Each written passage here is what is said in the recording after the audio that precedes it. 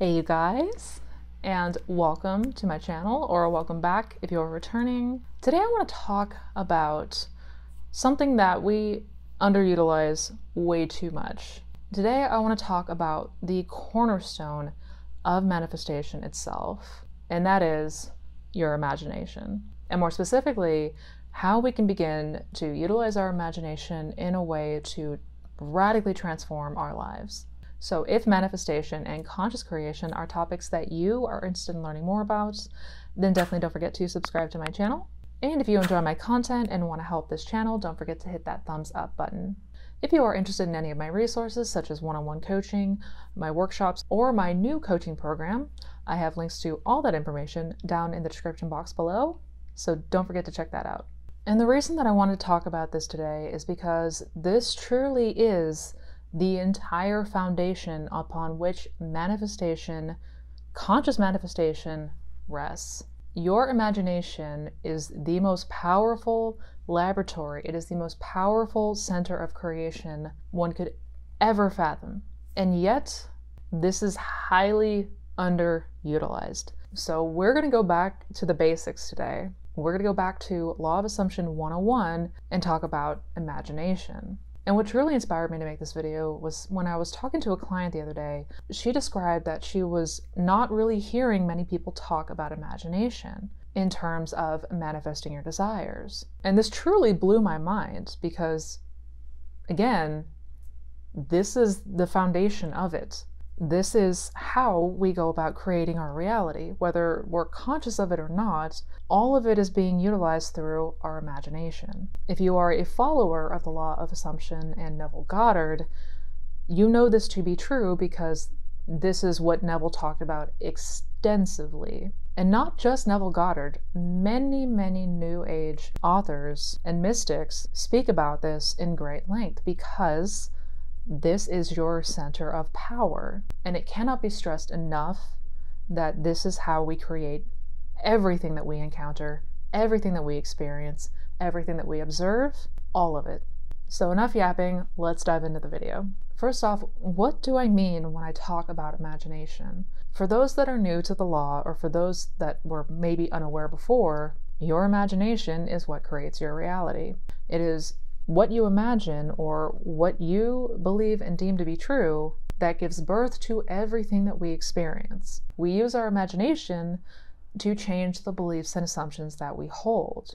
Everything that you see and encounter in your day-to-day was once just a figment of somebody's imagination. Everything from the chair that you are sitting on to the screen that you are looking at this right now was once just an idea in somebody's imagination. The imagination is literally the workshop in which all of your plans and all of your outcomes and all of your encounters and circumstances are birthed. Whatever it is that you desire, whatever that impulse is that you feel the urge to act on, is given shape and form through the aid of your imagination. It has been said by countless mystics and New Thought authors and leaders that man's only limitation lies in the development and use of his imagination. And this is 1000% true. Because we do not understand how our imagination works and ultimately how to utilize it in our favor, we are instead unconsciously and unwillingly creating all sorts of fiascos and circumstances that we don't want. Now, before we dive into how to utilize our imagination, I have to clear up a very common misconception when people hear that word imagination. Many people who follow the Law of Assumption or Neville Goddard have become confused with the conception of imagination. To many, when they hear the word imagine, their mind goes to visualize. Basically, what a lot of people have gotten confused is they are linking those two terms together, visualization and imagination. For some, their sticking point becomes that because they struggle with visualization, they automatically assume that they can't imagine or they can't use imaginal acts. But these two terms are not synonymous with each other. Visualization is just one aspect of your imagination out of many many aspects. Because the truth is, you are using your imagination all the time, all throughout the day. When you are thinking, when you are solving problems, when you are forming new ideas, when you are making decisions, when you are having internal conversations, all of this is the utilization of imagination. It is all the things that are taking place in your internal world, the inner workings of the mind, basically. So when you hear me talk about imagination or using your imagination to manifest, I'm not strictly talking about visualizing in the state akin to sleep. Because this was a method that was so commonly referenced by Neville, people have mistaken these two terms to mean the same thing, and it's not. So I just had to make that abundantly clear that when I talk about imagination, I don't mean strictly visualization, because I know that that's a hang-up for many people. There is a distinction between the two. Visualization is one aspect out of many, many, many. So what is this imagination I keep hearing about, and how do I use it to manifest? Well, first, it's important to understand that we can actually break this down. There are two different camps of imagination, or two different types of imagination that we use, or that we are capable of using. Well, truth be told, there are many types of imagination, but for this video, I'm going to stick to these two, because this is what we use most predominantly. And those two types of imagination are synthetic imagination and creative imagination. And this was a concept that was spoken about most often by New Thought author Napoleon Hill, who wrote the incredibly popular book to this day, Think and Grow Rich.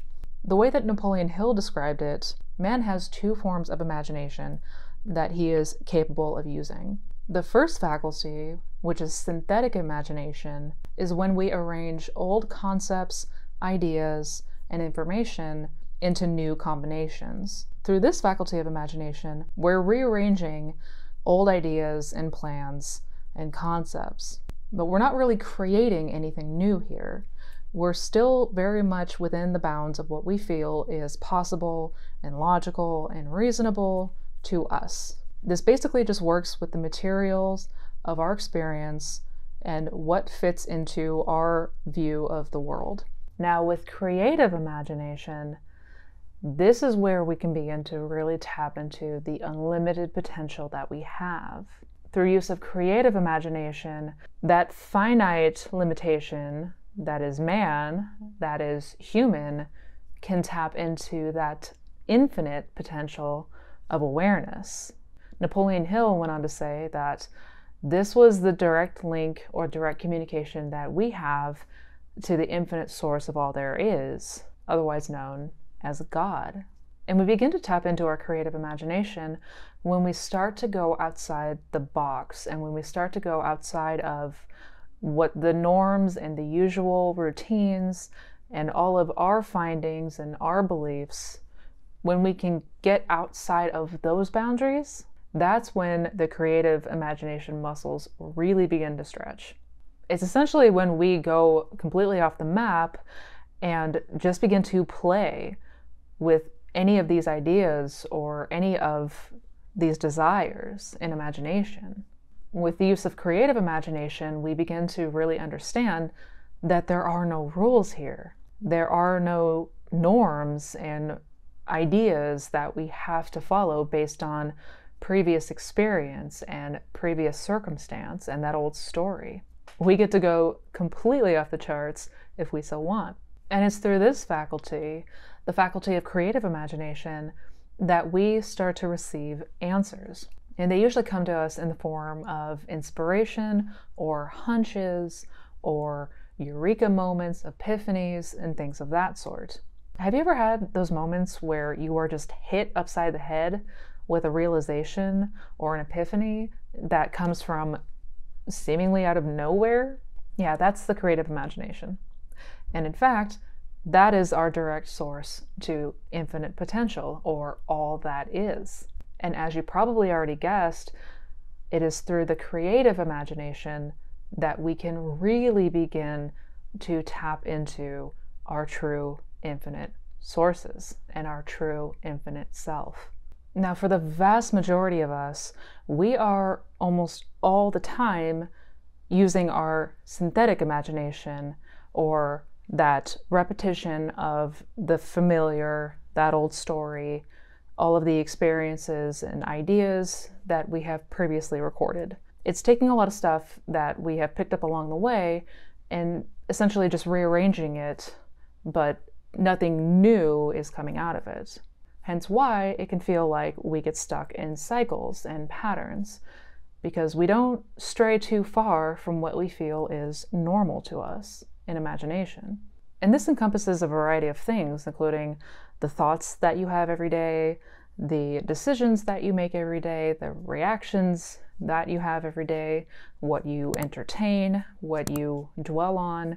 All of these things, all of these factors are coming from imagination, but primarily most of us use that synthetic version. Basically, it's a regurgitation of what we've always done. But why is it that we only primarily use old ideas or things that are familiar to us? Why can't we go in and play with the creative imagination, or why don't we do that? Why is it that we so often only seem to play with these old concepts and ideas instead of forming new ones, or playing around with these ideas and concepts that maybe we have not tried before? Well, in short, it's how we've been conditioned.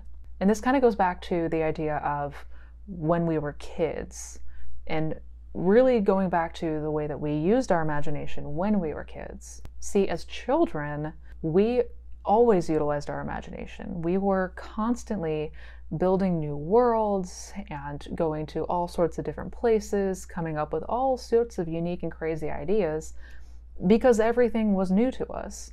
We didn't already have these preconceived notions and these set ideas of how things are.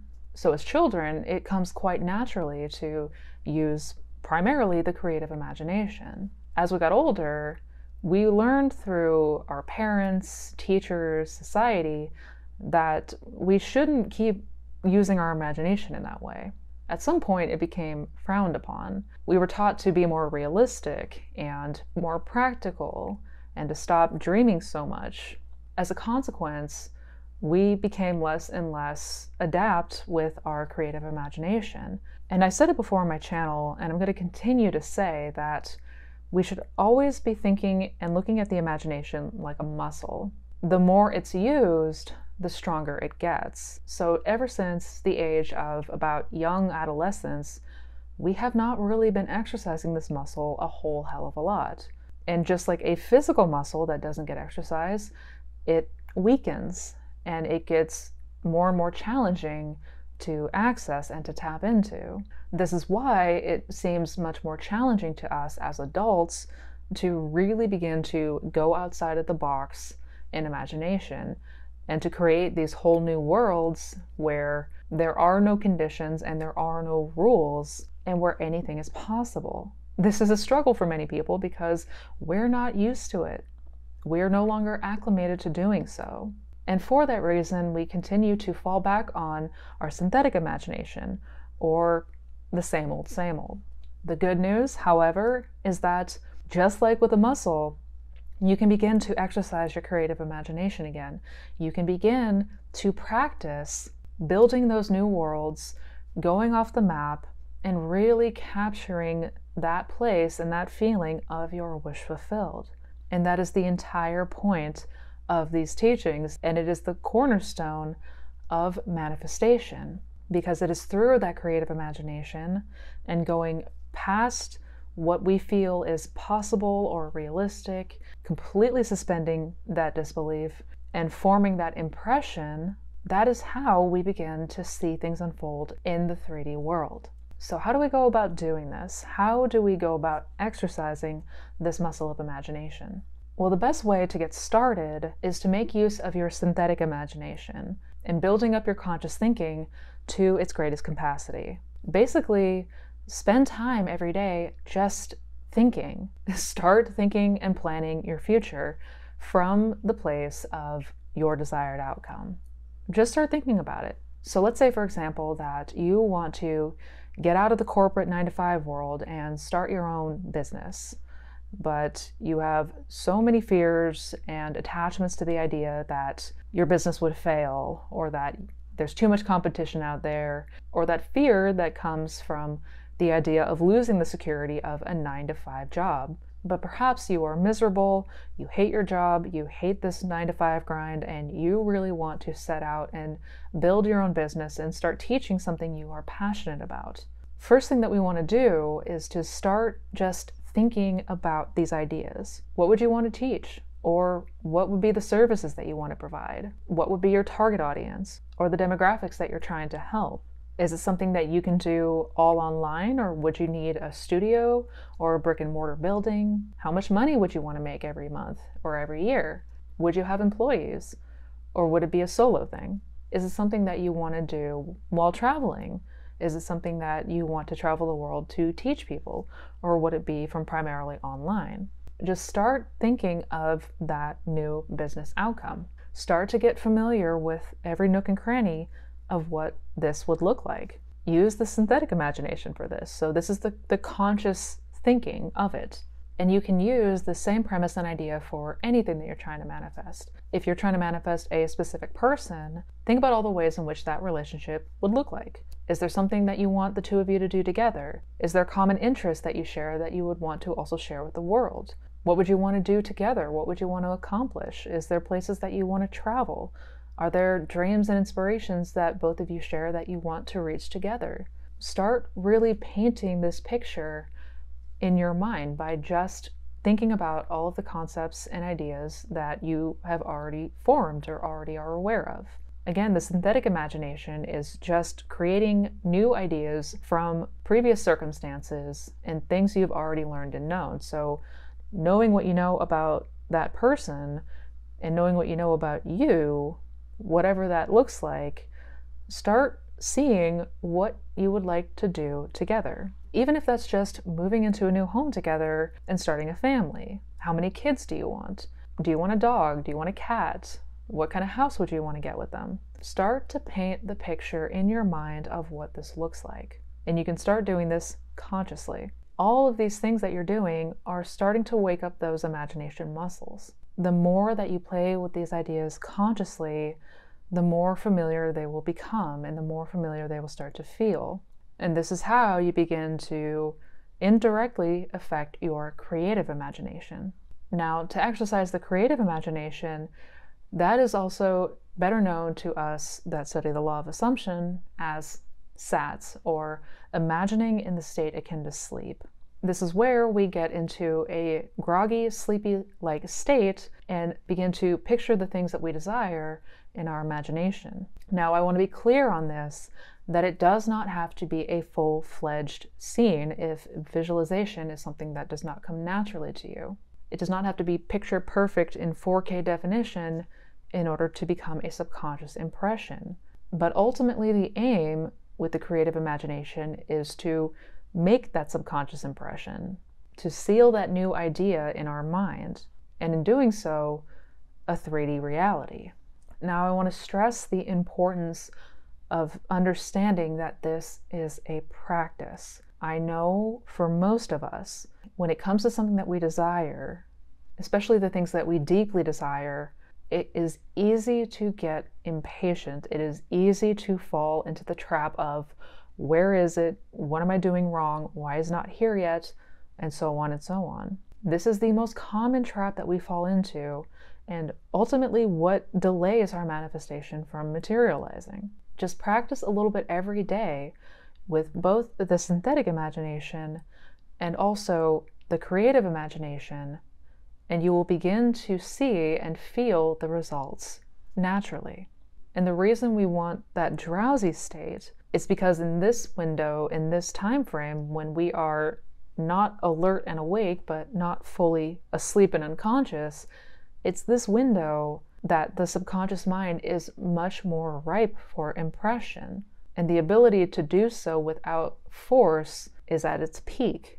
So we're playing and we're practicing both in the day-to-day and in that drowsy state either before bed or in meditation as we're deeply relaxed, this is how you begin to exercise that muscle of your imagination. And I cannot stress the importance of this aspect. The reason that people find so much struggle around this is because they're trying to utilize something that they have not utilized in a very long time. It would be the equivalent of trying to run a 5K marathon when you have never ran a day in your life. It's going to feel impossible to do. But bit by bit, as we begin to stretch and exercise this muscle of our imagination and really tap into the powers of the imagination, this is where we find the unlimited potential that exists, the infinite source of all things and all that ever is, was, and ever will be. There are no limits in imagination. You can go, be, and do anything you want. And the more that we come to trust this, and the more that we get familiar with this, and the more that we really begin to exercise this, that is how you ultimately manifest anything that you want. So I hope you guys enjoyed today's video. I hope you found it helpful. If you did, don't forget to give it a thumbs up. And if you are interested in any of my other resources, I have links down below to my one-on-one coaching, my blog, my social channels, my podcast, my workshops, all that good stuff. Got a ton of resources down there for you guys, so don't forget to check it out. Also, don't forget to check out my other videos on this channel. Don't forget to check out my Manifestation Fundamentals playlist. Each video is a different topic, but it all pertains in how to manifest the best life possible. So until we meet again, you guys, as always, take care, be well, and never forget how powerful you truly are. Happy manifesting, guys.